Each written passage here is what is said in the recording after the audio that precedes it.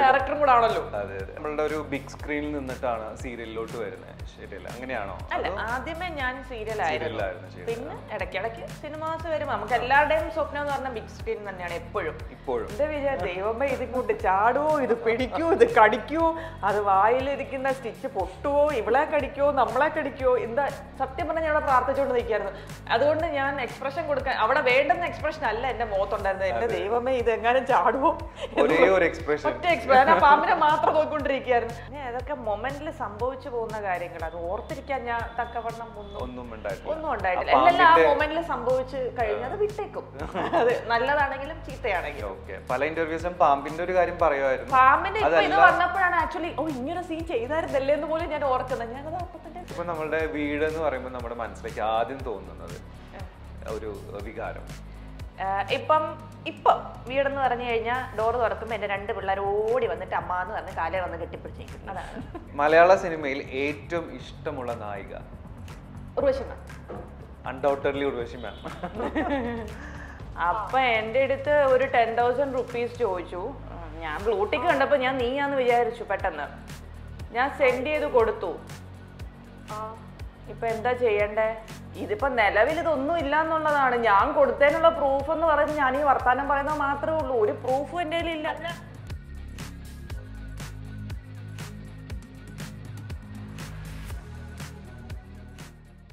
Hello, hi, നമസ്കാരം. Milestone മേക്കേഴ്സിന്റെ ഇന്നത്തെ എപ്പിസോഡിൽ നമ്മളോടൊപ്പം കൂടിയുള്ളത് ഷാലു കുര്യൻ ആണ്.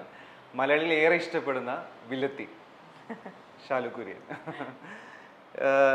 എപ്പോഴും നമ്മുടെ ലൈഫിൽ ഒരു ബ്രേക്ക് ഉണ്ടാവാറുണ്ട് അല്ലെ? നമ്മുടെ കരിയറിലാണെങ്കിലും ലൈഫിലാണെങ്കിലും അങ്ങനെ ഒരു ബ്രേക്ക് ഉണ്ടായിട്ടുള്ള ഒരു സീരിയലാണ് ചന്ദനമഴ. ചന്ദനമഴയിലെ വർഷ എന്ന് പറയുമ്പോഴാണ് മലയാളി കൂടുതൽ സ്പോട്ട് ചെയ്യുന്നത് ഇങ്ങനെ ഒരു ക്യാരക്ടറിന്. അതിലേക്ക് എത്തിപ്പെടാനുള്ള ഒരു വഴിയും, അത് ഒരു ബ്രേക്കിന് ശേഷമാണ് ആ ഒരു പ്രോജക്റ്റ് ഓപ്റ്റ് ചെയ്യുന്നത്. ആക്ച്വലി ഞാൻ എൻ്റെ ഒരു 17 വയസ്സ് തൊട്ട് ഞാൻ ഇൻഡസ്ട്രിയിലുള്ള ഒരാളാണ്. ചന്ദനമഴയൊക്കെ ചെയ്യുന്നതെന്ന് പറഞ്ഞാൽ എൻ്റെ ഒരു 22ാമത്തെ 23ാമത്തെ വയസ്സിലൊക്കെയാണ് ഞാൻ ചന്ദനമഴ ചെയ്യുന്നത്. അതുവരെയും ഞാൻ ഉണ്ട് ഇൻഡസ്ട്രിയിൽ, പക്ഷെ ഒരു ആർട്ടിസ്റ്റ് എന്നുള്ള മട്ടിലേ ഉണ്ടായിരുന്നുള്ളൂ. പക്ഷെ എനിക്കൊരു പോപ്പുലാരിറ്റി തന്നത് ചന്ദനമഴ എന്ന് പറഞ്ഞ സീരിയലിലെ വർഷ എന്ന് പറഞ്ഞ ക്യാരക്ടറാണ്. അതിന് ശേഷമാണ് എവിടെ പോയാലും എന്നെ വർഷ എന്ന് വിളിക്കുന്നത്. ക്യാരക്ടറിനെയും വെച്ചിട്ട് വിളിച്ച് അങ്ങനെ ഒരു സ്നേഹമൊക്കെ ആൾക്കാർ തരാൻ തുടങ്ങിയത്. പിന്നെ ആൾക്കാർ എന്നെ റെക്കഗ്നൈസ് ചെയ്യാൻ തുടങ്ങി. ചന്ദനമഴയിലെ വർഷയല്ലേ എന്ന് ചോദിച്ചാൽ ഞാൻ ഇന്ന സീരിയൽ കണ്ടിട്ടുണ്ട്, ചന്ദനമഴയിലെ വർഷയല്ലേ ഞാൻ മറ്റേ സീരിയൽ കണ്ടിട്ടുണ്ട്. അങ്ങനെ റെക്കഗ്നൈസ് ചെയ്യാൻ തുടങ്ങിയത്. സിനിമയിലൊക്കെ ആണെങ്കിൽ പോലും നമുക്ക് അത്ര ഒരു പ്രതീക്ഷിച്ച രീതിയിൽ ഒരു അറ്റൻഷൻ കിട്ടാതെ പോയെങ്കിലും ഈ ഒരു ചന്ദനമഴയിലൂടെ നമുക്ക് നല്ലൊരു റെക്കഗ്നേഷൻ. പിന്നീടാണ് നമ്മൾ തട്ടിമുട്ടിയിലേക്ക് വരുന്നത്. ഞാൻ ഷാലു കുര്യനിൽ ശ്രദ്ധിച്ച വേറൊരു കാര്യം എന്താണെന്ന് വെച്ച് കഴിഞ്ഞാൽ, വില്ലത്തി ക്യാരക്ടർ ആണെങ്കിൽ പോലും അതിലുള്ള എക്സ്പ്രഷൻസും മാനറിസംസും ഒക്കെ വളരെ ഫണ്ണി ആയിട്ടുള്ള മൊമെന്റ്സ് ഉണ്ട്. ഇപ്പം ഞാൻ ഷാലു പല എപ്പിസോഡ്സിലും പറഞ്ഞിട്ടുള്ളൊരു കാര്യമാണ്, പല ഇൻ്റർവ്യൂസിലും നമ്മുടെ മെയിൻ ആർട്ടിസ്റ്റ് ഒരു പാമ്പിനെ പിടിച്ച് നിൽക്കുന്ന സമയത്ത് പലരും പല എക്സ്പ്രഷൻസ് കൊടുക്കുന്നുണ്ടെങ്കിലും ഷാലു കൊടുക്കുന്ന എക്സ്പ്രഷൻ എന്ന് പറഞ്ഞാൽ ഒരു അല്ലേ വേറൊരു രീതിയാണ്. എന്റെ വിചാരം ദൈവമേ, ഇത് കൊണ്ട് ചാടുവോ, ഇത് പിടിക്കുവോ, ഇത് കടിക്കുവോ, അത് വായിലിരിക്കുന്ന സ്റ്റിച്ച് പൊട്ടുവോ, ഇവളെ കടിക്കുവോ, നമ്മളെ കടിക്കുവോ, എന്താ സത്യം പറഞ്ഞാൽ ഞാൻ അവിടെ പ്രാർത്ഥിച്ചുകൊണ്ട് നിൽക്കായിരുന്നു. അതുകൊണ്ട് ഞാൻ എക്സ്പ്രഷൻ കൊടുക്കാൻ അവിടെ വേണ്ടുന്ന എക്സ്പ്രഷൻ അല്ല എന്റെ മുഖത്തുണ്ടായിരുന്നത്. എന്റെ ദൈവമേ, ഇത് എങ്ങാനും ചാടുവോ, ഒറ്റ എക്സ്പ്രഷൻ ആ പാമ്പിനെ മാത്രം നോക്കിക്കൊണ്ടിരിക്കുകയായിരുന്നു. അവളെ ഒന്നും ചെയ്യല്ലേ എന്നുള്ളതായിരുന്നു. മറ്റുള്ള ആർട്ടിസ്റ്റുകൾ പല എക്സ്പ്രഷൻസ് ഇട്ട് അല്ലേ ആ സീൻ എടുക്കുമ്പോഴും എക്സ്പ്രഷനേ ഉള്ളൂ. പിന്നെ ഗ്രൂപ്പിനിടയ്ക്കാകുമ്പോ എന്നെ ശ്രദ്ധിക്കത്തില്ല എന്നുള്ള ഒരു ധൈര്യം എനിക്കുണ്ടായി. ഞാനതുകൊണ്ട് പാമ്പിനെ മാത്രമേ നോക്കൂ. പക്ഷെ ശാലിനെ ഒരുപാട് പേര് ശ്രദ്ധിച്ചിട്ടുണ്ട് ആ സീനില്. Thank you. എങ്ങനെയാണ് ആ വർഷ എന്നുള്ള ഒരു ക്യാരക്ടറിലേക്ക് വന്നപ്പോൾ ഉണ്ടായിട്ടുള്ള മാറ്റം, ലൈഫിൽ നമ്മുടെ കരിയറിൽ ഒക്കെ ഉണ്ടായിട്ടുള്ള മാറ്റം? എനിക്കത് അതുവരെ ഇങ്ങനെ ഒരു ലെവലിൽ പൊയ്ക്കൊണ്ടിരിക്കുകയായിരുന്നു. ആക്ച്വലി ആ ക്യാരക്ടറിനെ വിളിക്കുന്നത് മറ്റൊരു വില്ലത്തി ക്യാരക്ടർ കണ്ടിട്ടാണ്. അതേ സമയത്ത് തന്നെ സൂര്യയില് സരയു എന്ന് പറയുന്ന സീരിയല് രജനി എന്ന് പറഞ്ഞ വളരെ ക്രൂരയായിട്ടുള്ള ഒരു വില്ലത്തി വേഷം ഞാൻ ചെയ്തുകൊണ്ടിരിക്കുകയായിരുന്നു. പക്ഷെ ആ വില്ലത്തിക്കും ഒരു ജസ്റ്റിഫിക്കേഷൻ ഉണ്ട്, ഇങ്ങനെ ആയി തീരാനുള്ള അവളുടേതായ കാരണങ്ങളുണ്ട്. കഥയിലേക്ക് പോകുന്നില്ല. അത് ആ ക്യാരക്ടർ അത്യാവശ്യം ആൾക്കാർ ശ്രദ്ധിച്ചു തുടങ്ങിയായിരുന്നു. അപ്പോഴാണ് ചന്ദനമഴയിലെ വർഷ എന്ന് പറഞ്ഞ ക്യാരക്ടറിന് സാർ അത് കണ്ട്, ജയകുമാർ സാർ എന്നെ വിളിക്കുന്ന പ്രൊഡ്യൂസർ. അപ്പൊ സാറ് കണ്ടിട്ട് എന്നെ വിളിക്കുന്നത് ഈ ഒരു ക്യാരക്ടർ കണ്ടിട്ടാണ്. പിന്നെ ഒരൊറ്റ പോക്കായിരുന്നു എൻ്റെ ഗ്രാഫ്, വേളോട് ഒരൊറ്റ കുത്തനെ പൊക്കോണ്ടിരിക്കുകയായിരുന്നു. പിന്നെ അവിടെ നിന്ന് ഇങ്ങനെ നിൽക്കുന്നുണ്ട്, ഇങ്ങനെ കുഴപ്പമില്ലാണ്ട് പോകും. അങ്ങനെ തന്നെയാണോ വർഷയിൽ നിന്ന് വിധുബാലയിലേക്ക് എത്തിയത്? വിധുബാലയിലേക്ക് എത്തിയതും കോമഡി ചെയ്യാൻ പറ്റുമെന്നുള്ള ഉറപ്പൊന്നുമില്ല. ഈ പറയുന്ന ചന്ദനമഴ ചെയ്യുന്ന സമയത്ത് തന്നെ കൈരളിയിൽ ഞാൻ കുടുംബ പോലീസ് എന്ന് പറഞ്ഞിട്ടൊരു ആലീസ് എന്ന് പറഞ്ഞൊരു ക്യാരക്ടർ ചെയ്യുന്നുണ്ടായിരുന്നു. അത് കുറച്ചൊരു കോമഡി സംഭവങ്ങളും എലിമെന്റ്സ് ഒക്കെ ഉള്ള ഒരു സീരിയലായിരുന്നു. 100 എപ്പിസോഡെ പോയില്ലെങ്കിൽ പോലും ആ ക്യാരക്ടറും ആൾക്കാർ കണ്ടിട്ടുണ്ട്. കുറെ ആൾക്കാർ, എൻ്റെ ഹസ്ബൻഡിന്റെ വീട്ടുകാർ ആദ്യം എന്നെ അറിയുന്ന ഒന്ന് ചന്ദനമഴ, പിന്നെ ആ കുടുംബ പോലീസിലെ ആലീസ് എന്ന് പറയും. ഞാൻ വിചാരിച്ചു ഇതൊക്കെ ഇവർ കാണുന്നുണ്ടായിരുന്നോ, ചന്ദനമഴ കാണുന്ന എനിക്ക് മനസ്സിലാവും, ഇവർ കാണുന്നുണ്ടായിരുന്നോ എന്ന് വിചാരിച്ചു. അപ്പൊ അതും ആൾക്കാർ കണ്ടിട്ടുണ്ട്. അതിന് കുറച്ച് കോമഡി സംഭവങ്ങളായിരുന്നു ഉണ്ടായിരുന്നത്. അപ്പൊ അതും മുമ്പ് ഞാൻ കോമഡി ചെയ്തെന്ന് പറഞ്ഞാൽ ആ ഒരു ഇത് മാത്രമേ ഉണ്ടായിരുന്നുള്ളൂ. എന്തുകൊണ്ടാണെന്ന് അറിയത്തില്ല. ഇതിനകത്ത് തന്നെ ക്ഷണിച്ചത് ശരിക്കും പറഞ്ഞാൽ മഞ്ജുപിള്ളയാണ് എൻ്റെ പേര് സജസ്റ്റ് ചെയ്യുന്നതെന്ന് ചേച്ചി പറഞ്ഞേ. മഞ്ചേച്ചി അവിടെ പറഞ്ഞിട്ട് അവര് എന്നെ മഞ്ചേച്ചി തന്നെ എന്നെ വിളിച്ചേടി, നിനക്ക് ഇങ്ങനെ ഒരു ക്യാരക്ടർ ഉണ്ട്, തട്ടിമുട്ടി എന്ന് പറഞ്ഞ സീരിയലുണ്ട്, അറിയാവോ? ഞാൻ പറഞ്ഞു അറിയാവോ, എൻ്റെ കുഞ്ഞിലെ തൊട്ട് കാണുന്ന സീരിയലാണ്, എനിക്ക് അറിയാതിരിക്കുന്നത് എന്താ. അപ്പൊ അതിനകത്തൊരു ക്യാരക്ടർ വന്നിട്ടുണ്ട്, നിനക്ക് ചെയ്യാമോ, ത്രൂ ഔട്ട് പോകുന്ന റോളാണ്. പിന്നെന്താ, എനിക്കത് പ്രത്യേകിച്ചൊന്നും ആലോചിക്കേണ്ട കാര്യമില്ല, കാരണം ഒരു ബ്രാൻഡാണ്, തട്ടിമുട്ടി എന്ന് പറയുന്ന ഒരു ബ്രാൻഡാണ്. അതെ, അതിനകത്തൊരു ക്യാരക്ടർ ചെയ്യാൻ പറ്റും. ലളിതാമ്മയുടെ കൂടെ മഞ്ചേച്ചിയുടെ കൂടെ അങ്ങനെ വലിയ ഒരു അത്യാവശ്യം അറിയപ്പെടുന്ന ആൾക്കാർ, അത്യാവശ്യം തന്നെ നല്ല രീതിയിൽ അറിയപ്പെടുന്ന ആൾക്കാർ, അവരുടെ കൂടെ ഒരു സ്ക്രീൻ ഷെയർ ചെയ്യാൻ പറ്റുക എന്ന് പറയുന്നത് തന്നെ വലിയ ഭാഗ്യമാണ്. അപ്പൊ ത്രൂ ഔട്ട് ക്യാരക്ടർ എന്ന് പറഞ്ഞാൽ ആരായാലും അത് വേണ്ടത് വെക്കത്തില്ല. ഞാൻ ഉറപ്പായിട്ടും വരാൻ ചേച്ചി, എന്നെ കൊണ്ട് പറ്റുമെന്നൊന്നും എനിക്കറിയത്തില്ല. ആദ്യമായിട്ടാണ് ഞാൻ സിംഗ് സൗണ്ടിലുള്ള ഒരു ക്യാരക്ടർ ചെയ്യുന്നതും.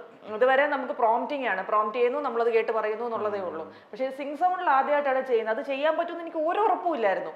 ചെന്ന് ഫസ്റ്റ് ഡേ ഇച്ചിരി കഷ്ടപ്പെട്ടു, കാരണം സിംഗ് സൗണ്ട് ഒട്ടും ഇതല്ലാത്ത ഒരാളാണ്. രണ്ടാമത്തെ ദിവസം ആയപ്പോൾ എനിക്കത് നിൽക്കണം എന്നുള്ളൊരു വാശി ഉള്ളത് കൊണ്ട് ആയിരിക്കും ഞാനത് എങ്ങനെയൊക്കെയോ പിക്കപ്പ് ചെയ്തെടുത്തു. സ്വാഭാവികമായിട്ടും മഞ്ജുച്ച് റെഫർ ചെയ്ത ഒരാളായതുകൊണ്ട് ആ ക്രൂ ഭയങ്കര കംഫർട്ടബിൾ ആയിരുന്നു അല്ലേ? എന്തുണ്ടെങ്കിലും മെന്റർ ചെയ്യാനും. അതെ അതെ അതെ, എൻ്റെ അടുത്ത് എല്ലാവരും പറഞ്ഞു തരുമായിരുന്നു, ഇങ്ങനെ നീ ചെയ്ത് നോക്കുക, നീ സീരിയലി അങ്ങനെ ആ ഒരു ടൈപ്പിൽ നിന്ന് വന്നേക്കുന്നതുകൊണ്ട് നിനക്ക് ഇത് ഇച്ചിരി ബുദ്ധിമുട്ടായിരിക്കും, കുഴപ്പമില്ല, നമുക്ക് സപ്പോർട്ട് ചെയ്യാം. പിന്നെ ആരെങ്കിലും കൗണ്ടർ പറയുമ്പോൾ ഇടയ്ക്ക് കയറി പറയാൻ നിൽക്കല്ലേ, അവർ കഴിഞ്ഞ് ഫിനിഷ് ചെയ്തതിന് ശേഷം ആ ഫിനിഷ് ചെയ്ത പോയിന്റിൽ നിന്ന് നിനക്ക് എന്തെങ്കിലും പറയാനുണ്ടെങ്കിൽ നീ പറഞ്ഞു, നിന്നെ കൈ നിട്ട് പറഞ്ഞു, പക്ഷെ കണ്ടന്റിന്റെ വെളിയിൽ നിന്ന് പോകരുത്, കൈ നിട്ട് പറയാം, എന്ത് വേണേലും പറയാം എന്നുള്ളായിരുന്നു. ആ ഒരു കോൺഫിഡൻസ് ആയിരുന്നു. ആരും വഴക്ക് പറയും ഒന്നും ചെയ്തിട്ടില്ല. പല സീൻസും ശരിക്കും പറഞ്ഞു കഴിഞ്ഞാല് കുറെ പൊങ്ങച്ചവും അല്ലേ, പിന്നെ ഹസ്ബൻഡിന്റെ സ്നേഹം അല്ലേ, കൂടുതലും ഈ US റിട്ടേൺ വന്നിട്ടുള്ള ഒരു NRIയുടെ പൊങ്ങച്ചവും കാണിക്കുന്നത്. അത് മഞ്ജു ചേച്ചി കട്ടക്ക് നിൽക്കുന്നുണ്ട്. അത് അങ്ങനെയാണെങ്കിൽ നമുക്കും റിയാക്ട് ചെയ്യാൻ പറ്റത്തില്ല. ഓപ്പോസിറ്റ് നിൽക്കുന്ന ആൾ കുറച്ച് തണുത്ത് പോയാൽ നമുക്ക് ഒന്നും പറയാനോ ഒന്നും കിട്ടത്തില്ല. അവിടുന്ന് ഇങ്ങോട്ടൊരു 2 ഇട്ടാൽ നമുക്കൊരു 4 അങ്ങോട്ട് ഇടാൻ പറ്റണം, അവിടുന്ന് 8 ഇങ്ങോട്ട് ഇടും, അങ്ങനെ ഇരട്ടിക്ക് അങ്ങോട്ടും ഇങ്ങോട്ടും കൊടുത്ത് വാങ്ങിയിരിക്കുവായിരുന്നു. സ്റ്റാച്യു ഓഫ് ലിബർട്ടിയുടെ അവിടെ വെച്ച് എന്റെ ഹസ്ബൻഡ് എന്നോട് പറഞ്ഞ ഒരു വാക്ക് ഞാൻ ഇപ്പോഴും ഓർക്കുന്നു എന്ന് പറഞ്ഞുകൊണ്ട് ഒരു എപ്പിസോഡ് ചെയ്തായിരുന്നു. ഞാൻ സത്യം പറയുന്നത് ഓർക്കുന്നില്ല, വായി വരുന്ന പറയുന്നത്, നമുക്ക് സ്ക്രിപ്റ്റ് അല്ലല്ലോ. ശരിക്കും പറഞ്ഞാൽ സ്ക്രിപ്റ്റ് എന്ന് പറയുന്നത് ജസ്റ്റ് ആ കണ്ടന്റ് എന്താണെന്നേ ഉള്ളൂ, ഇതാണ് മാറ്റർ എന്നുള്ളൂ. പിന്നെ ഡയലോഗ്സ് ഒക്കെ നമ്മുടെ വായിൽ നിന്ന് വീഴുന്നതാ, എന്തൊക്കെയോ പറഞ്ഞുകൊണ്ടിരിക്കും, അതെന്താന്ന് പോലും അറിയത്തില്ല. പക്ഷെ അന്ന് ആ വിധുബാല പറഞ്ഞ ഒരു ഇതിൽ നിന്നാണ് പിന്നെ ത്രൂ ഔട്ട് ആ എപ്പിസോഡ് പോകുന്നത്. അവരെ കൗണ്ടർ അടിച്ചുകൊണ്ടും പിന്നീട് മഞ്ജു ചേച്ചി അത് തന്നെ പറഞ്ഞ് എക്സാജറേറ്റ്, അങ്ങനെയാണ് ആ എപ്പിസോഡ് എല്ലാം പോകുന്നത്. പിന്നെ ഈ കൗണ്ടർ അടിക്കുക എന്ന് പറയുന്നത് മഞ്ജു മാത്രമല്ല, ക്രൂ മെമ്പേഴ്സ്, അതായത് നമുക്ക് ലൈറ്റ് പിടിക്കുന്ന പയ്യന്മാര് വരെ നമുക്ക് പറഞ്ഞു തരും കൗണ്ടർ, ചേച്ചി ഇത് അടിപൊളിയാ പറഞ്ഞു. കാരണം അവരൊക്കെ ഇതിനകത്ത് വർഷങ്ങളായിട്ട് നിന്നിട്ട് അവർക്ക് ഈ ഒരു സെൻസ് ഉണ്ട്, കൗണ്ടർ അടിക്കാനുള്ള ഒരു നല്ല ഹ്യൂമർ സെൻസ് ഉണ്ട്. എനിക്കതില്ല, ഞാൻ പെട്ടെന്ന് വന്ന് കയറിയതാ. അപ്പൊ അവര് അടക്കം പോകുന്ന വഴിക്ക് എന്തെങ്കിലും പറഞ്ഞിട്ട് പോകും, ചിലപ്പോൾ നമ്മൾ അതായിരിക്കും എടുത്ത് ഡയലോഗായിട്ട് ഇടുന്നത്. അല്ലാതെ എൻ്റെ കോൺട്രിബ്യൂഷൻ പറയാൻ സത്യം പറഞ്ഞാൽ വളരെ കുറച്ചേ ഉള്ളൂ, ഒരു 10% കാണുള്ളൂ. ബാക്കി 90% ക്രൂ മെമ്പേഴ്സിന്റെ ആണ് മൊത്തം. ഇപ്പൊ നമ്മളുടെ ഒരു ബിഗ് സ്ക്രീനിൽ നിന്നിട്ടാണ് സീരിയലിലോട്ട് വരുന്നത്, ശരിയല്ല? അങ്ങനെയാണോ? അല്ല, ആദ്യമേ ഞാൻ സീരിയലായിരുന്നു, പിന്നെ ഇടയ്ക്കിടയ്ക്ക് സിനിമാസ് വരും. നമുക്ക് എല്ലാവരുടെയും സ്വപ്നം എന്ന് പറഞ്ഞാൽ ബിഗ് സ്ക്രീൻ തന്നെയാണ് എപ്പോഴും. പക്ഷെ എനിക്കിപ്പോ കംഫർട്ട് സോൺ എന്ന് പറയുന്നത് ഇവിടെയാണ്, ചെറിയ മിനി സ്ക്രീൻ തന്നെയാണ്. എന്നാലും നമുക്ക് ആഗ്രഹമാണ് നല്ല ബിഗ് സ്ക്രീനിൽ നല്ലൊരു ക്യാരക്ടർ ചെയ്യണം. ഹീറോയിൻ നല്ല പറയുന്നത്, അറിയപ്പെടുന്ന ഒരു ക്യാരക്ടർ, ആ ഇന്ന സിനിമയിൽ ഇന്ന ക്യാരക്ടർ ചെയ്യുന്ന അടിപൊളിയായിരുന്നു കേട്ടോ. ഇപ്പൊ ചന്ദനമഴയിലെ വർഷ എന്ന് പറയുന്നില്ലേ എന്ന് പറയുന്ന പോലെ എന്തെങ്കിലും ഒരു ക്യാരക്ടർ ആ സിനിമയിൽ ഞാൻ കണ്ടിട്ടുണ്ട്, അടിപൊളിയായിരുന്നു, അത് വേറെ ആരെ കൊണ്ടും ചെയ്യാൻ പറ്റത്തില്ല എന്നൊക്കെ പറയുന്ന ആ ഒരു ഇത് കിട്ടുന്നത് ഭയങ്കര ഒരു ആഗ്രഹമുണ്ട്. എപ്പോഴും നമുക്കറിയാം എന്തായാലും വ്യത്യാസങ്ങളുണ്ട്, ബിഗ് സ്ക്രീനിലാണെങ്കിലും സീരിയലിലാണെങ്കിലും ഡിഫറെൻ്റ് ആണ് ആ ഒരു ക്രൂ ആണെങ്കിലും അല്ലേ.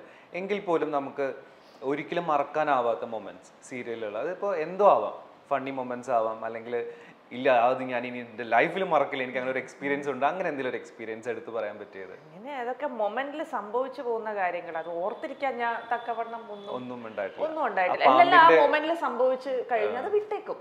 അത് നല്ലതാണെങ്കിലും ചീത്തയാണെങ്കിലും. ഓക്കെ. പല ഇന്റർവ്യൂസിലും പാമ്പിന്റെ ഒരു കാര്യം പറയുമായിരുന്നു. പാമ്പിന്റെ ഇപ്പൊ ഇത് വന്നപ്പോഴാണ് ആക്ച്വലി ഇങ്ങനെ സീൻ ചെയ്തായിരുന്നല്ലേ എന്ന് പോലും ഞാൻ ഓർക്കുന്നത്. ഞാനത് അപ്പൊ തന്നെ വിട്ട് കളയുന്നല്ലോ. പിന്നെ ഞാൻ കുറച്ച് ഞാൻ റെഫർ ചെയ്തപ്പോൾ കണ്ടത് കമൽ ഹാസനോടുള്ള ഒരു കടുത്ത ആരാധന.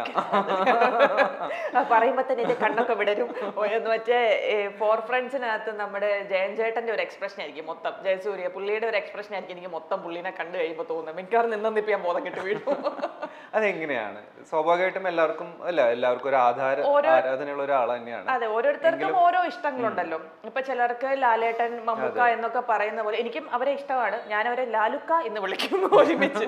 ഒരു ഇന്റർവ്യൂവിൽ അബദ്ധം പറ്റിയത്, പക്ഷെ അതൊരു പേരായി, ലാലുക്ക, ലാലേട്ടനും മമ്മൂക്കയും എന്ന് പറഞ്ഞോളൂ. അത് അബദ്ധം പറ്റിയത് ഇപ്പോഴേ പറഞ്ഞല്ലോ. അപ്പൊ എന്ന് പറയുന്ന പോലെ എനിക്ക് ഡൈ ഹാർഡ് ഫാൻ ആണെന്ന് ഞാൻ പറയുന്നത് കമൽ സാറിനെയാണ്. പുള്ളിയുടെ കുറേ സിനിമകൾ എല്ലാം ഒന്നും എന്നെ കൊണ്ട് കാണാൻ പറ്റിയിട്ടില്ല, ഇപ്പോഴും കാണാൻ പറ്റിയിട്ടില്ല. പക്ഷെ അദ്ദേഹത്തിന്റെ സിനിമ ടി വിയിൽ അല്ലെങ്കിൽ കാണാൻ ഒരു സാഹചര്യം കിട്ടിക്കഴിഞ്ഞാൽ വിടാതെ ഇരുന്ന് അത് എത്ര പ്രാവശ്യം വേണമെങ്കിലും ഇരുന്ന് ഞാൻ കാണും. എനിക്കെന്തോ ഭയങ്കര ആരാധനയാണ്. അത് മൾട്ടി ടാലന്റഡ് ആയതുകൊണ്ടാണോ എനിക്കറിയത്തില്ല. പിന്നെ ബിഗ് ബോസ്, അദ്ദേഹത്തിന് വേണ്ടി ഞാൻ തമിഴ് ബിഗ് ബോസ് കാണുമായിരുന്നു. അന്ന് മലയാളത്തിൽ തുടങ്ങിയിട്ടില്ല. അപ്പോൾ പുള്ളി വരുന്ന എപ്പിസോഡാണ് കൃത്യമായിട്ട് ഞാൻ ഇരുന്ന് കാണുന്നത്. ബാക്കി എപ്പിസോഡ്സ് അങ്ങനെയൊന്നും കാണാറില്ല, ഫോളോ ചെയ്യാറില്ലായിരുന്നു. ഇദ്ദേഹം വരുന്ന എപ്പിസോഡ്സ് ഞാൻ കൃത്യമായിട്ടിരുന്ന് ഫോളോ ചെയ്ത് പുള്ളി പറയുന്ന ഓരോ കാര്യങ്ങളും സത്യം പറഞ്ഞാൽ ഞാൻ മൈൻഡിലെടുത്ത് വെക്കുമായിരുന്നു. പുള്ളി കുറേ കാര്യങ്ങൾ, ഒരുപാട് ലോകം കണ്ട മനുഷ്യനല്ലേ, അപ്പം പല അനുഭവങ്ങളിൽ കൂടെ പുള്ളി എക്സ്പീരിയൻസ് ചെയ്ത കാര്യങ്ങൾ പുള്ളി ചെറിയ ചെറിയ വാക്കുകളിൽ കൂടെ പറഞ്ഞ് ഈ വരികൾക്കിടയിലെ വരികൾ എന്ന് പറയുന്നത് പോലെ നമുക്കത് മനസ്സിലാവും. അപ്പൊ അതൊക്കെ എനിക്ക് ഭയങ്കരമായിട്ട് എന്നെ ഇൻഫ്ലുവൻസ് ചെയ്തിട്ടുണ്ട്. അദ്ദേഹം സംസാരിക്കുന്ന ഒരു രീതിയും ഒരുപാട് ആൾക്കാരെ ഇൻഫ്ലുവൻസ് ചെയ്തിട്ടുള്ള ഒരു വ്യക്തിയാണ്. പാട്ട് പാടൂലേ, അതെ, പാട്ട് പാടും, അഭിനയിക്കും, സംവിധാനം ചെയ്യും, പ്രൊഡ്യൂസ് ചെയ്യും, ഇതുപോലെ നല്ല രീതിയിൽ കോമ്പയർ ചെയ്യും. ശരിക്കും നല്ലൊരു ഉലകനായകൻ തന്നെയാണ് അദ്ദേഹം. പറയാൻ വാക്കുകളില്ല. ഈവൻ ഔട്ട് ഓഫ് ഫോക്കസിൽ പോലും പുള്ളിയുടെ കണ്ണിന്റെ എക്സ്പ്രഷൻ നമുക്ക് കിട്ടും. പുള്ളിയുടെ ഫേസിലെ കണ്ണിലാണ് എക്സ്പ്രഷൻ മുഴുവൻ, കണ്ണിന്റെ എക്സ്പ്രഷൻ നമുക്ക് കിട്ടും. വർഷയിലും ഞാൻ കൂടുതൽ കണ്ടത് മാനറിസംസ് കൂടുതലും വരുന്നത് കണ്ണിൽ തന്നെയാണ്. അങ്ങനെ ആരെങ്കിലും പറഞ്ഞിട്ടുണ്ടോ?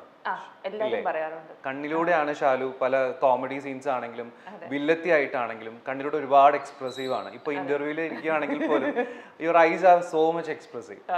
ഇനി നേരത്തെ പറഞ്ഞതിലേക്ക് ഞാൻ വരാം. അങ്ങനെ എന്തെങ്കിലും ട്രോളർമാർ ഏറ്റെടുത്തിട്ടുള്ള വല്ല സംഭവങ്ങളുണ്ടോ? ആക്ച്വലി അത് ട്രോളർമാർ ഏറ്റെടുക്കുന്നത് ഞാൻ വിചാരിച്ചില്ല ആലുക്ക, പക്ഷെ ആരും ഏറ്റെടുത്തില്ല. വിഷമവും ഇല്ല. ഞാൻ എക്സ്പെക്ട് ചെയ്യാത്ത കാര്യങ്ങളാണ് ട്രോളർമാർ പലതും ട്രോളായിട്ട് എടുത്തിട്ടുള്ളത്. പക്ഷെ അതൊക്കെ ഞാൻ ഒരുപാട് ഫണ്ണി ആയിട്ട് എടുത്തിട്ടുണ്ട്. ഞാൻ ആ സെൻസിൽ എടുക്കാറുള്ളൂ. ഓർമ്മയിലുള്ള കുറച്ച് ട്രോളുകൾ ചന്ദനമണി ഉണ്ടായിരുന്നപ്പോ ഇഷ്ടം പോലെ ട്രോൾ ഉണ്ടായിരുന്നു, ഒരുപാട് ട്രോൾ ഉണ്ടായിരുന്നു. എന്തൊക്കെയാന്നുള്ളത് എനിക്ക് ഓർമ്മയില്ല. ചിലതൊക്കെ ഞാൻ എന്റെ പേജിൽ ഞാൻ ഷെയർ ചെയ്യാറുമുണ്ട്, എനിക്ക് ഇഷ്ടപ്പെടുന്ന ട്രോൾസ്. കാരണം അവർ ഈ സിനിമയുടെ ചില ഡയലോഗ് ഒക്കെ ചേർത്ത് വെച്ചിട്ട് ട്രോൾസ് ഉണ്ടാക്കും. എനിക്കത് ഭയങ്കര ഇഷ്ടമായി. മിക്സ് ചെയ്തിട്ട് എനിക്കത് ഭയങ്കര ഇഷ്ടം. ഞാൻ തന്നെ ഇരുന്ന് ചിരിക്കും, എടാ ഇതിന് ഇങ്ങനെ ഒരു അർത്ഥം ഉണ്ടായിരുന്നല്ലേ എന്നൊക്കെ വിചാരിച്ചിട്ട്. കൂടുതൽ എനിക്ക് തോന്നുന്നു ആ സമയത്തൊക്കെ ചന്ദനമഴയായിരുന്നു കൂടുതൽ വീട്ടമ്മമാര് കണ്ടുകൊണ്ടിരുന്ന ഒരു സീരിയൽ. ഇപ്പോഴും റെഫറൻസ് പല സിനിമയിലും ചന്ദനമഴയ്ക്ക് റെഫറൻസ് ഉണ്ട് പല സിനിമയിലും. അപ്പം അതിന്റെ ഒരു പോപ്പുലാരിറ്റി എന്തുമാത്രമാണെന്ന് ഊഹിക്കാലോ. ഒരുപാട് സീരിയൽസ് വന്നു, പക്ഷെ ചന്ദനമഴയ്ക്ക് ഒരു എല്ലാ സിനിമയിലും റെഫറൻസ് കൊടുക്കാൻ തക്കവണ്ണമുള്ള ഒരു പോപ്പുലാരിറ്റി ഉണ്ടായിരുന്നു. അത്രയും വലിയൊരു സംഭവമായിരുന്നു. ഇനി എല്ലാത്തിലെയും പോലെ തന്നെ നമുക്കൊരു റാപ്പിഡ് ഫയർ ഉണ്ട്. പെട്ടെന്ന് സിമ്പിൾ ആണ്. ഓക്കെ. മലയാള സിനിമയിൽ ഏറ്റവും ഇഷ്ടമുള്ള നായിക? ഉർവശി മാം. അൺഡൗട്ടഡ്ലി ഉർവശി മാം. ആർട്ടിസ്റ്റ് എന്ന രീതിയിൽ ഏൺ ചെയ്യാൻ തുടങ്ങി കയ്യിൽ കിട്ടിയ ആദ്യ റെമ്യൂണറേഷൻ? അങ്ങനെ ചോദിച്ചു കഴിഞ്ഞാൽ എനിക്ക് ആദ്യം കിട്ടിയത് 750 രൂപയാണ്. അതായത് 1000 രൂപീസ് റൗണ്ട് ചെയ്ത് തരും. 250 രൂപീസ് ട്രാവൽ അലവൻസും 750 രൂപീസ് എന്റെ റെമ്യൂണറേഷൻ എന്നുള്ള രീതിയിൽ. അത് തിങ്കളും താരങ്ങളും പറഞ്ഞിട്ട് ഞാൻ പ്ലസ് ടു പഠിക്കുമ്പോൾ അപ്പോഴാണ് ഇത് ചെയ്യുന്നത്. അതാണോ ഫസ്റ്റ് പ്രോജക്റ്റ്? ഓക്കെ.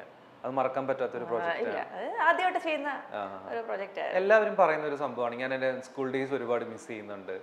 എനിക്ക് കോളേജ് ഡേയ്സ് ഉണ്ടായിട്ടില്ല. അങ്ങനെയൊക്കെ കോളേജ് ഡേയ്സ് ഉണ്ടായിട്ടുണ്ട്, പക്ഷെ മിസ് ചെയ്യുന്നുണ്ട് ഇപ്പോഴും. ഈ ഫ്രണ്ട്ഷിപ്പ് ഡേ ഒക്കെ വരുമ്പോ അങ്ങോട്ടും ഇങ്ങോട്ടും കാണുകയും അങ്ങനെയൊക്കെയുള്ള. ഇല്ല അങ്ങനെയൊന്നുമില്ല. ഇപ്പം സത്യം പറഞ്ഞാ ആ സൗഹൃദങ്ങളൊക്കെ ചിലതെല്ലാം പൊഴിഞ്ഞു പോയി, ചിലതൊക്കെ ഉണ്ട്.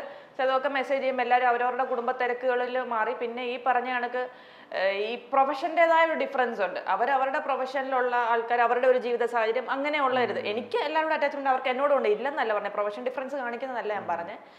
അവർക്ക് അവരുടേതായ കുറെ തിരക്കുകളുണ്ട്. ഇപ്പോൾ ഈ പ്രൊഫഷനിലുള്ള വളരെ 3-4 ആൾക്കാരാണ് ഇപ്പോൾ വളരെ എനിക്ക് ക്ലോസ് ആയിട്ടുള്ള ഒരു 3-4 പേരുണ്ട്. എല്ലാവരും അല്ല, കുറച്ച് ആൾക്കാർ. അപ്പൊ ആ 3-4 പേരുടെ അടുത്ത് ഇപ്പൊ നമ്മുടെ ഈ മനസാക്ഷി സൂക്ഷിപ്പാരെന്ന് വരെ പറയത്തില്ലേ, അങ്ങനെയുള്ള ഒരു 3-4 പേര്, വളരെ കുറച്ച്. അത് പക്ഷെ എന്റെ കോളേജിലോ അല്ലെങ്കിൽ സ്കൂളിലോ ഉള്ള ആൾക്കാരുമായിട്ട് എനിക്ക് ഇല്ല. ആ സമയത്ത് ഉണ്ടായിരുന്നു, ആ ഒരു ഗ്യാപ്പ് വന്നിട്ടുണ്ട്. പക്ഷെ സൗഹൃദങ്ങളെല്ലാം മെയിൻറ്റെയിൻ ചെയ്തിട്ടുണ്ട് ഞാൻ. കൂടുതൽ ആൾക്കാരും പറഞ്ഞു കേട്ടിട്ടുണ്ട് ഇൻഡസ്ട്രിയിൽ നിന്ന് നമ്മൾക്ക് കൂടുതൽ സൗഹൃദങ്ങൾ വെക്കുന്നത് അത്ര സേഫ് അല്ല. പക്ഷെ ഷാലു ഇസ് ഡിഫറെന്റ്. ഇപ്പൊ പറയുന്നത് എനിക്ക് മനസാക്ഷി സൂക്ഷിപ്പുകാർ വരെ ഉണ്ടെന്ന് അല്ലെ. വർക്ക് ചെയ്യാൻ ആഗ്രഹമുള്ള ഡയറക്ടർ, ഈ ഡയറക്ടർ കൂടെ എനിക്ക് ഒരുപാട് താല്പര്യമുണ്ട് വർക്ക് ചെയ്യണം, അങ്ങനെയുള്ള കമൽ സാറിനോട് വർക്ക് ചെയ്യണമെന്നാണ് ആഗ്രഹം. നല്ല ആഗ്രഹം. അതെ, ഡയറക്ടറും കൂടെ ആണല്ലോ. അതെ അതെ, അതിനൊരു അവസരം കിട്ടട്ടെ. ക്യാരക്ടറിന് വേണ്ടി ഇപ്പൊ നമ്മൾക്കറിയാം ഒരുപാട് പേര് ഞാൻ ഈ ക്യാരക്ടറിന് വേണ്ടി ഞാൻ വർക്ക്ഔട്ട് ചെയ്തു, ഡയറ്റ് ചെയ്തു, അങ്ങനെ എന്തെങ്കിലും? സത്യം പറഞ്ഞ ഓരോ ക്യാരക്ടറിനനുസരിച്ച് എന്റെ ശരീരം തന്നെത്താനെ മാറിക്കൊണ്ടിരിക്കുകയായിരുന്നു. ഇപ്പൊ ഈ പറഞ്ഞ അക്ഷരത്തെറ്റ് എന്ന് പറഞ്ഞത് വളരെ സിമ്പിൾ ആയിട്ട് പറയാം. അക്ഷരത്തെറ്റിനകത്ത് ആ ക്യാരക്ടർ എന്ന് പറഞ്ഞാൽ കുറച്ച് വണ്ണമൊക്കെ ഉള്ള ചേരിയിലുള്ള അങ്ങനത്തെ ഒരു ഗുണ്ട ടൈപ്പ് ഒരു ലുക്കായിരുന്നു മൊത്തത്തിൽ വേണ്ടത്. ആ സമയത്ത് ഞാൻ വണ്ണം വെച്ചിരിക്കുകയായിരുന്നു, സ്വാഭാവികമായിട്ട് കുഴപ്പമില്ല. പിന്നെ വന്നപ്പോഴത്തേനും അങ്ങനെ ഞാൻ നോക്കാറില്ല. എൻ്റെ ആരോഗ്യം വെച്ചിട്ടാണ് ഞാൻ ഡയറ്റ് ചെയ്യുന്നതും വണ്ണം വെക്കുന്നതും ഒക്കെ എൻ്റെ ആരോഗ്യത്തിന്റെ അവസ്ഥയ്ക്ക് അനുസരിച്ചാണ്. ഇപ്പൊ ഞാൻ മെലിഞ്ഞിരിക്കുന്നത് എൻ്റെ ആരോഗ്യം ശരിയല്ലാഞ്ഞതുകൊണ്ടാണ് ഞാൻ മെലിഞ്ഞിരിക്കുന്നത്. ഇപ്പൊ എനിക്ക് തോന്നുന്നു ഒരുപാട് നാളുകളായി ഇപ്പൊ ഇൻഡസ്ട്രിയിൽ നിൽക്കുന്നു, സീരിയൽ ഇൻഡസ്ട്രിയിൽ. അപ്പോൾ അടുത്ത ക്വസ്റ്റ്യൻ അതിനെ കുറിച്ചാണ്.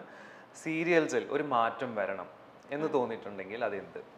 ഞാൻ അതിനെ കുറിച്ച് ചിന്തിച്ചിട്ടില്ല. ഇല്ല, ചിന്തിക്കേണ്ടിയിരിക്കുന്നു. ശരിയല്ലേ? സത്യം പറഞ്ഞ ഇപ്പൊ ഈ ചന്ദനമഴ എന്നെ വലിയ ആളാക്കിയതാണ് എല്ലാം നല്ല. പക്ഷെ അത് കാണുമ്പോൾ കുറച്ച് ഡ്രാമാറ്റിക് ആയിട്ട് പല ഡയലോഗ്സും ഒരുപാട് പേര് പറഞ്ഞിട്ടുള്ളത് എന്തോ നാടകമാണെന്നൊക്കെ ചോദിച്ചിട്ടുണ്ട്. പക്ഷെ അതല്ല പറയുന്നത്, ആ സമയത്തെ പാറ്റേൺ അതായിരുന്നു. ഇപ്പോഴെന്ന് പറഞ്ഞാൽ കുറച്ചുകൂടെ ലൈവ്ലി ആയിട്ടുണ്ട് എല്ലാവരും സംസാരിക്കുന്നത്, നമ്മൾ വീട്ടിലൊക്കെ സംസാരിക്കുന്ന മാതിരി. ഇപ്പൊ ഞാൻ ചെയ്യുന്ന സീരിയലും അതൊക്കെ തന്നെയാണ്. ഇപ്പൊ തട്ടിമുട്ടി ആണെങ്കിലും ഇപ്പൊ ഞാൻ ചെയ്യുന്ന വൈഫ് ഈസ് ബ്യൂട്ടിഫുൾ ആണെങ്കിലും സിംഗ് സൗണ്ട് ആണ്. അപ്പൊ നമ്മൾ സാധാരണ ഇപ്പൊ ഈ സംസാരിക്കുന്ന പോലെ തന്നെ സംസാരിക്കാൻ പറ്റുന്നുണ്ട്. മറ്റ് പിന്നെ പ്രോംപ്റ്റിംഗ് ഉള്ള സീരിയലിന്റെ അവസ്ഥ എനിക്ക് അറിയത്തില്ല. ഇനി അത് പോയി നോക്കണം, ഏതെങ്കിലും സീരിയൽ വിളിച്ചാൽ നോക്കണം എന്താണ് എപ്പോ അവിടുത്തെ അവസ്ഥയെന്ന്. എനിക്ക് എക്സ്പീരിയൻസ് ഉള്ള ഇപ്പോഴത്തെ അവസ്ഥയാണ് ഞാൻ പറയുന്നത്. ലൈവ്ലി ആയിട്ട് ചെയ്യണം എന്നുള്ളതായിരിക്കും. അതാ ഞാൻ പറഞ്ഞ, മറ്റു സീരിയലിന്റെ അവസ്ഥ എനിക്ക് അറിയത്തില്ല എന്താണെന്നുള്ളത്. ഞാൻ ചെയ്യുന്നില്ല ഇപ്പൊ. ചെയ്തതെന്ന് പറഞ്ഞു കഴിഞ്ഞാൽ ഇപ്പൊ നമുക്ക് ഒരു പ്രോജക്റ്റ് ഒരു സമയത്ത് എടുക്കാൻ പറ്റത്തുള്ളൂ, കുഞ്ഞുങ്ങളുള്ളത് കൊണ്ട്. അതുകൊണ്ട് വൈഫ് ഈസ് ബ്യൂട്ടിഫുൾ ചെയ്യുന്നു, അത് സിംഗ് സൗണ്ട് ആണ്. ഏറ്റവും ഇഷ്ടമുള്ള വസ്ത്രം? എനിക്ക് കംഫർട്ടബിൾ ആയിട്ടുള്ള എന്തും ഇഷ്ടമാണ്, എന്തും ഞാൻ ചെയ്യും. ഇപ്പം ഞാൻ പറഞ്ഞില്ല, എനിക്ക് കുറച്ച് സൗഹൃദ വലയങ്ങളുണ്ടെന്ന് പറഞ്ഞില്ലേ, അതിൽ ഒരാളെന്ന് പറഞ്ഞാൽ ഏകദേശം എൻ്റെ ഏജ് തന്നെയാണ്. അവളും ഞാനും ഇവിടെ കഴിഞ്ഞ ദിവസം ഷോപ്പിങ്ങിന് പോയപ്പോൾ ഞാൻ ഈ ഹെയർ ബാൻഡ് വാങ്ങിച്ചു. അവൾക്ക് ഞാൻ വേറൊരു കളറ് ഹെയർ ബാൻഡ് വാങ്ങി. അപ്പോൾ അത് വെക്കാൻ പറഞ്ഞു, എടീ എനിക്ക് പ്രായമായി, ഞാനിതൊന്നും വെച്ചാൽ ശരിയാവില്ല.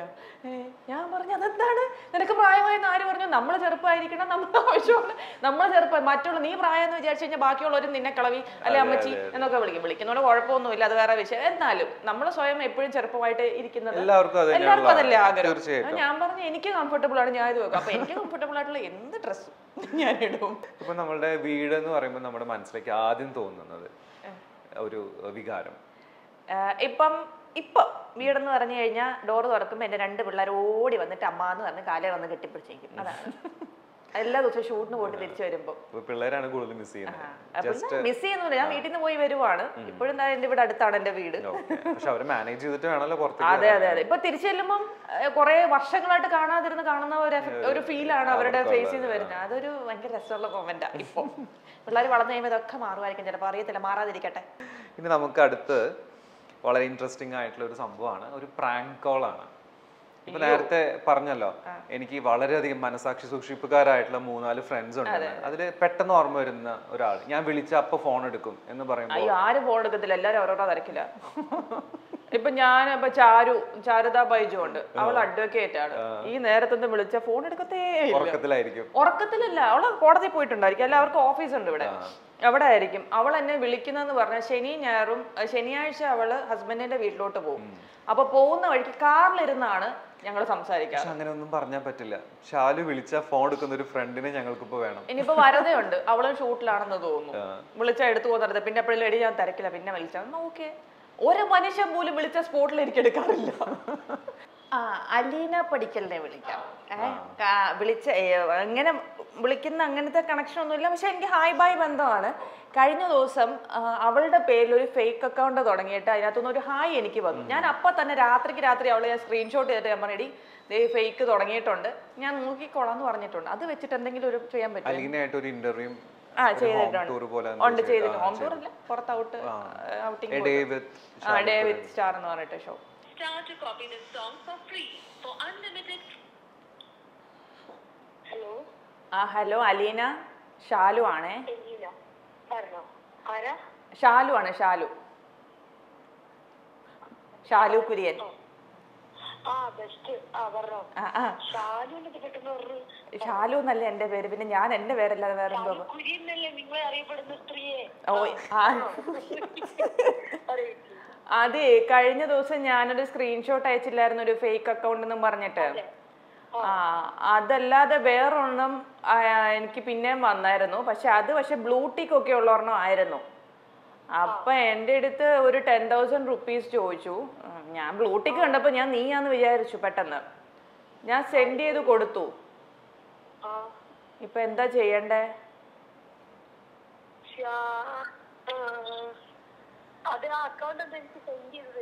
ഇല്ലെന്നേ, ആ അക്കൗണ്ട് അപ്പൊ പൈസ കിട്ടി കഴിഞ്ഞപ്പോ തന്നെ അക്കൗണ്ട് ഡിലീറ്റ് ആക്കിയിട്ട് പോയി. അപ്പോഴാണ് ഞാൻ ചെക്ക് ചെയ്തപ്പോ ഈ അക്കൗണ്ട് നിന്റെ അക്കൗണ്ട് ഉണ്ട്, മറ്റേ അക്കൗണ്ട് ബ്ലൂടിക്ക് ഉള്ള അക്കൗണ്ട് പോയി. പക്ഷെ അതെങ്ങനെ ബ്ലൂടിക്ക് വരും? നിന്റെ പെർമിഷൻ ഇല്ലാതെ നിനക്ക് ബ്ലൂടിക്ക് വരാൻ പറ്റത്തില്ലല്ലോ. അതെ, പക്ഷെ 500 രൂപ ബ്ലൂടിക്കിൻ്റെത് കൊടുത്തെന്ന് പറഞ്ഞാലും ആളുടെ ID പ്രൂഫും കാര്യങ്ങളും ഒക്കെ കൊടുക്കാതെ ഒറിജിനൽ ബ്ലൂടിക്ക് കിട്ടത്തില്ലല്ലോ.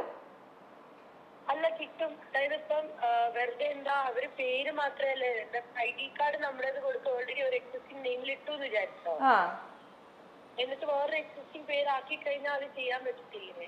എനിക്കറിഞ്ഞൂടാ, കാരണം ഞാൻ ബ്ലൂടിക്ക് വാങ്ങിച്ചത് ഇപ്പോഴല്ല, ഞാൻ വളരെ മുമ്പേ ബ്ലൂടിക്ക്. ഏത് നമ്പറിലേക്ക് അയച്ചു കൊടുത്തു? അവരൊരു നമ്പർ തന്നു, ആ നമ്പർ എനിക്കറിയില്ല. ഇല്ലെന്നേ, അത് മൊത്തം ആ ചാറ്റിനകത്തല്ലേ ഉള്ളത്, ചാറ്റിനകത്ത് ഉണ്ടായിരുന്നു. അത് മൊത്തം എനിക്കറിഞ്ഞൂടാ, അത് മൊത്തം ഹാക്കായി പോകുന്ന രീതിയിൽ അവരെന്തോ സംഭവം ചെയ്തിട്ടുണ്ട്, എനിക്ക് അറിഞ്ഞൂടാ. അത് ഞാൻ നമ്പർ സെർച്ച് ചെയ്തെടുക്കാം.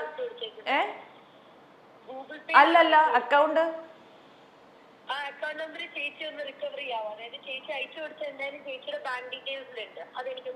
എനിക്കിപ്പോ അതല്ലെന്നേ. ഞാനിപ്പം ഒന്നാതെ നമുക്ക് വർക്കൊക്കെ ഇങ്ങനെ വലിയ കുറവാണ്. അപ്പം ആകെ കുറച്ച് പൈസ ഒക്കെ വെച്ച് കിട്ടുന്നത് 2 പിള്ളേരും ഉള്ളതല്ലേ, ഒരു തരത്തിൽ ജീവിച്ചു പോകുന്നിടത്ത് 10,000 രൂപ ഇങ്ങനെ പോവാന്ന് പറഞ്ഞാല്. എടാ, ബ്ലൂടിക്ക് കണ്ടിട്ട് ഞാൻ പിന്നെ അതിനകത്ത് സംശയിക്കാതിരിക്കേണ്ട കാര്യമില്ലല്ലോ. മറ്റേ ബ്ലൂടിക്ക് എനിക്കറിയാം, മറ്റേ സ്മൈലിയുടെക്കകത്ത് ഒരു ടിക്ക് കിടപ്പുണ്ട്, അത് കാണുമ്പോ എനിക്കറിയാം ഇത് ഒറിജിനൽ ബ്ലൂടിക്കുള്ള സംഭവം. അത് ഞാൻ ഇൻസ്റ്റാഗ്രാമിൽ അയച്ചു കൊടുത്തേക്കുന്നതിന്റെ സ്ക്രീൻഷോട്ട്സ് ഉണ്ടെങ്കിൽ അതെനിക്ക് സെൻഡ് ചെയ്ത് തരണം. അല്ലെങ്കിൽ ചേച്ചി ഇപ്പൊ അയച്ചു കൊടുത്തേക്കുന്ന ഏത് അക്കൗണ്ടിന്നാന്ന് പറഞ്ഞാൽ അക്കൗണ്ടിന്റെ ഡീറ്റെയിൽസ് എനിക്ക് സെൻഡ് ചെയ്തതാണ്. ഇതിപ്പോ നിലവിൽ ഇതൊന്നും ഇല്ല എന്നുള്ളതാണ്. ഞാൻ കൊടുത്തതിനുള്ള പ്രൂഫ് എന്ന് പറയുന്നത് ഞാൻ ഈ വർത്താനം പറയുന്നത് മാത്രമേ ഉള്ളൂ, ഒരു പ്രൂഫും എൻ്റെ ഇല്ല.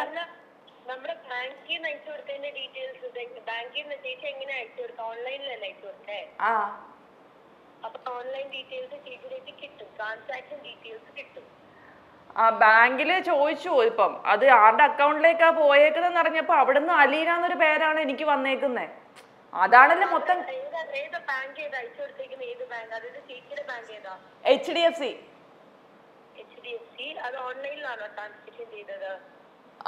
ഓൺലൈനാ ചെയ്തത്.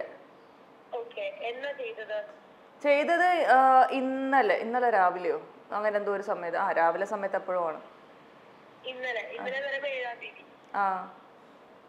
അപ്പൊ ബാങ്കിൽ ഇപ്പൊ ഓൺലൈനിലാണ് ചെയ്തിട്ടുണ്ടെന്നുണ്ടെങ്കിൽ, ഓൺലൈൻ ത്രൂ ചെയ്തിട്ടുണ്ടെങ്കിൽ HDFC ആപ്പ് വഴിയല്ലേ ചെയ്തിട്ടുണ്ടാവുക. അതിന് ട്രാൻസാക്ഷൻ ഡീറ്റെയിൽസ് എടുക്കുമ്പോ നമ്മൾ ഇത്ര എമൗണ്ട് ട്രാൻസാക്ഷൻ ചെയ്തു എന്ന് പറഞ്ഞുകൊണ്ട് അവരുടെ ഒരു ID കിട്ടും. അതെനിക്കൊന്ന് സെൻഡ് ചെയ്ത് തരണം. എനിക്കിപ്പോൾ അതല്ലെന്ന്, എനിക്ക് ആകെപ്പാടെ തല പൊളിഞ്ഞ് നിൽക്കുകയാണ്. കാരണം എനിക്ക് ആ പൈസ അത്യാവശ്യമായിട്ട് വേണ്ടത്. നീയല്ലേ ചോദിച്ചെന്ന് വെച്ചിട്ടാണ് എൻ്റെ ഇല്ലാത്ത പൈസ ഞാൻ ഉണ്ടാക്കി കൊടുത്തത്. എനിക്കാണെങ്കിൽ ഇപ്പം അത്യാവശ്യമായിട്ട് പുറത്തിറങ്ങാണ്. ഈ നമ്പർ പിന്നെ ഞാൻ അന്വേഷിച്ചു. എനിക്ക് എന്ന നമ്പർ അല്ലാതെ ഞാൻ വേറെ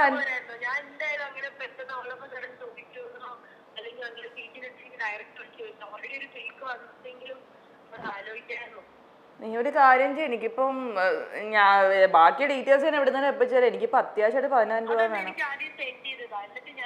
നീ എനിക്കിപ്പോൾ ഒരു 10,000 രൂപ സെൻഡ് ചെയ്ത് തരുമോ?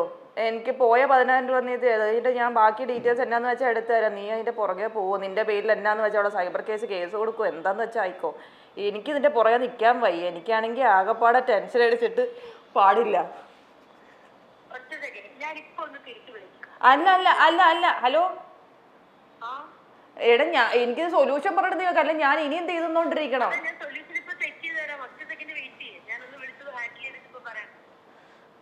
അതെ ഹലോ, അതെ എന്നെ കൊണ്ട് നിർബന്ധിച്ച് ഇവിടെ ഒരു പണി ചെയ്യിപ്പിച്ചതാണ്.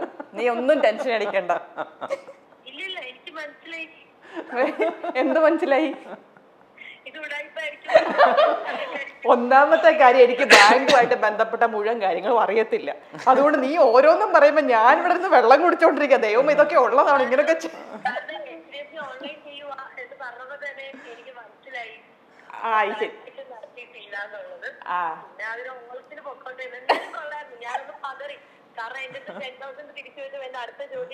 ഗ്രാജുവലി അല്ലെങ്കിൽ ഓട്ടോമാറ്റിക്കലി വരേണ്ടത് അതെങ്ങനെ രീതി ഞാൻ ഇട്ട് തരണ്ടേ എന്നുള്ളതാണ്. ഇനി പറഞ്ഞു ഇതാര് തന്ന പണിയാണ്, ഇത് മൈൽ സ്റ്റോൺ മേക്കേഴ്സ് കിട്ടിയ പണിയാണ്. ഞാൻ പറഞ്ഞേടാ, അവള് വിശ്വസിക്കത്തില്ല. ഇവരാരും ഒന്നും വിശ്വസിക്കുക. കാരണം ഇതുമായിട്ടൊന്നും വലിയ ബന്ധമില്ലാത്ത ഒരാളാണ് ഞാൻ. പിന്നെ ഈ അലീനയായിട്ടാണെങ്കിലും ഞാൻ ഫ്രീക്വന്റ് ആയിട്ട് കോൾ ചെയ്യുന്ന ഒരാളല്ല. കാണും, സംസാരിക്കും, ഹായ് ബായ് ഉണ്ട്, അവളുമായിട്ട് നല്ല റിലേഷൻഷിപ്പ് ഉണ്ടെന്നുള്ളതല്ലാതെ അങ്ങനെ വിളിച്ച് ഇങ്ങനെ പ്രാങ്ക് അടിക്കാനും വേണ്ടിയുള്ള ഒരു ഇതൊന്നും ഇല്ല. അവള് വിശ്വസിക്കത്തില്ല എന്നൊക്കെ പറഞ്ഞു. അപ്പൊ ഇല്ല വിളിച്ചോ എന്ന് പറഞ്ഞ് നിർബന്ധിച്ച് എന്നെ കൊണ്ട് ഈ പണി ചെയ്യിപ്പിച്ചതാണ്. ഈ മൈൽസ്റ്റോണുകാർക്ക് ഇതിന് മുമ്പ് ആരെങ്കിലും ഒരു ബന്ധം എന്നെ ഒരു 2-3 days ബാക്ക് ഞാൻ ഇതുപോലൊന്ന് വിളിച്ചിട്ടുണ്ടായിരുന്നു. അത് ഇത് തന്നെയാണ് മൈൽസ്റ്റോൺ ആണെന്ന്. അപ്പൊ നീ അതോടെ ചവിട്ടി കുഴച്ച് വെക്ക്, എന്നിട്ട് വരുമ്പോഴത്തേന് നീ കൊടുത്തോ കേട്ടാ. അല്ലേ 10,000 ഉണ്ടെങ്കിൽ തന്നേരെ.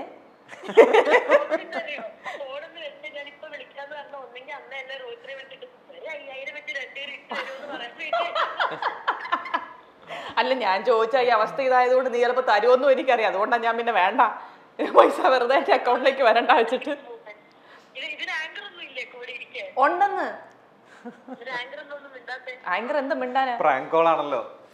എന്തായാലും നാളത്തെ ഒരു caption, mile stone മേക്കേഴ്സിൽ Aleena Shalu കുര്യനെതിരെ തെറി വിളിച്ചു എന്ന് പറഞ്ഞ് സെലീന എലീന. അപ്പൊ എന്തായാലും ഞങ്ങള് ഞെട്ടും. അതെ എലീന, പക്ഷെ ഞങ്ങൾ വിചാരിച്ച രീതിയിൽ പ്രകോപിതയായില്ല. കുറച്ചുകൂടി ഞങ്ങൾ പ്രതീക്ഷിച്ചു. വേണ്ട വേണ്ട, താങ്ക് യു.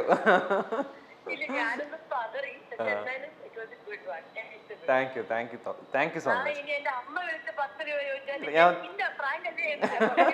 അല്ല ഇനി ഇത് പറയാലോ, ഇനി ഇതൊരു എക്സ്ക്യൂസ് ആയിട്ട് പറയാലോ അവരുടെ അടുത്ത്. ഇത് പ്രാങ്ക് കോൾ ആണ്, ഞാൻ പൈസ തരൂല എന്ന് പറയാലോ.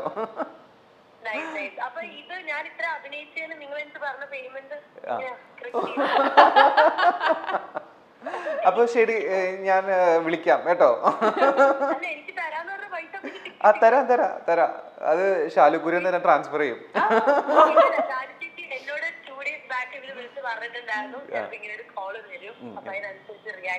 ഇങ്ങനെയൊക്കെ അഭിനയിക്കണം അല്ലേ?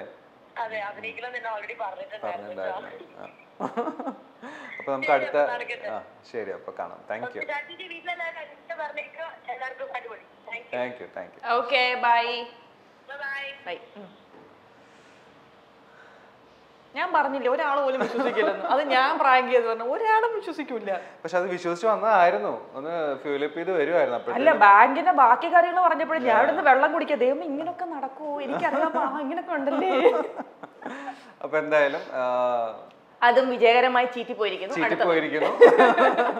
നമുക്ക് അദ്ദേഹത്തിന് നേരിട്ട് അടുത്ത ഇന്റർവ്യൂല് വരുമ്പോ നമുക്ക് വേറെ പ്രാങ്ക് കൊടുക്കാം. അന്നേരം എനിക്ക് പ്രാങ്ക് ഞാൻ വിശ്വസിക്കും ചിലപ്പോ. അപ്പോൾ താങ്ക് യു ഷാലു. ഒരുപാട് കാര്യങ്ങൾ നമുക്ക് ഷെയർ ചെയ്യാൻ പറ്റി ആൻഡ് നമുക്ക് വിശ്വസിക്കാം ഓഡിയൻസിന് എല്ലാവർക്കും ഇത് ഇഷ്ടപ്പെടുമെന്ന്. ആൻഡ് ഷാലുവിൻ്റെ ഫാൻസിനോട് എന്തെങ്കിലും പറയാനുണ്ടോ? ഇനിയും ഞാൻ അവരേക്കണമൊക്കെ കാണുക, സപ്പോർട്ട് അല്ല ഇനിയും നിങ്ങളുടെ പ്രാർത്ഥനയും സപ്പോർട്ടും കൊണ്ടാണ് എല്ലാ പ്രാവശ്യവും എല്ലാരും പറയുന്നത് സെയിം ഡയലോഗാണ്, പക്ഷെ അതാണ് സത്യം. അതുകൊണ്ടാണ് ഇവിടം വരെ എത്തിയത്. ഫോർമലായിട്ടൊന്നും പോകണ്ട അല്ലേ? നിങ്ങൾ ഇനിയും ഞാൻ അഭിനയിക്കുന്നത് ഇഷ്ടമാണെന്നുണ്ടെങ്കിൽ സപ്പോർട്ട് ചെയ്യുക, വീണ്ടും പ്രാർത്ഥിക്കുക, എനിക്കും കുടുംബത്തിനും എല്ലാവർക്കും വേണ്ടി പ്രാർത്ഥിക്കുക. അപ്പൊ ഷാലു കുര്യൻ ആഗ്രഹിച്ച പോലെ ഷാലുവിന് കമൽ ഹാസന്റെ കൂടെ നല്ലൊരു റോൾ ചെയ്യാൻ സാധിക്കട്ടെ. അതെ, നല്ല നല്ല ക്യാരക്ടേഴ്സ് കിട്ടട്ടെ, വ്യത്യസ്തമായിട്ടുള്ള ക്യാരക്ടേഴ്സ് ചെയ്യാൻ സാധിക്കട്ടെ. Thank you so much.